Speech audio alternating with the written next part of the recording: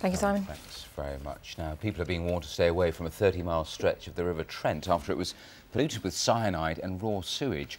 Scientists are monitoring the river between Stoke-on-Trent and the village of Yoxall in Staffordshire.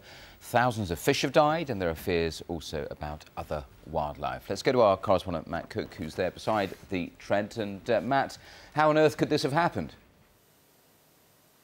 Well, investigation is underway at the moment, but what we know now is that a 30-mile stretch of the River Trent here in Staffordshire has been contaminated. Severn Trent Water say that earlier in the week, their sewage plant up in Stoke-on-Trent was contaminated by chemical cyanide. And now, as you say, that has led to thousands of fish being killed on the river. Well, to give us more detail is David Lowe from the Environment Agency. David, how exactly did this happen, this contamination?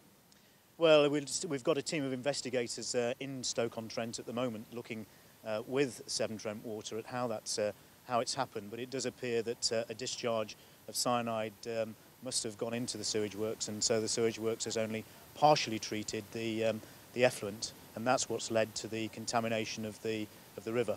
And it's had a devastating effect on the river, hasn't it? Low levels of cyanide do have a high impact on the aquatic life, and we've been doing extensive work in monitoring the impact, working through the night to get chemicals into the river to try and help the breakdown. And we've had staff working sort of around the clock for the last 48 hours. Slowly we're seeing the levels come down. As a precaution, we have put out a message to advise people to keep dogs and stock away from the river, but I stress that that is a precaution. It's not a human health issue. This river is not a drinking water river. But as a precaution, because of the impact on aquatic life, we think it's best to stay away from the river. The Environment Agency have been taking samples up and down the river. What else have they been doing to try and dilute this contamination? Yes, well, we have been taking extensive samples, and we've been trying to pump some chemicals in to expedite the breakdown of the chemicals there. But slowly we're seeing levels drop to levels that aren't going to be toxic to fish.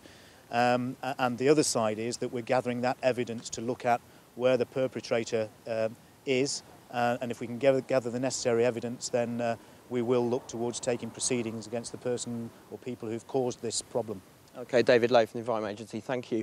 Well, the investigation into what caused this, as David said, is ongoing. But for now, the advice is very clear: stay away from the River Trent in Staffordshire. Thanks very much. Thank you. Much more coming up, of course, from midday. We'll have a look at the weather prospects right now, though. Thomas is back with us, looking a bit wet for some people. Yeah, well, I'm not looking a bit wet.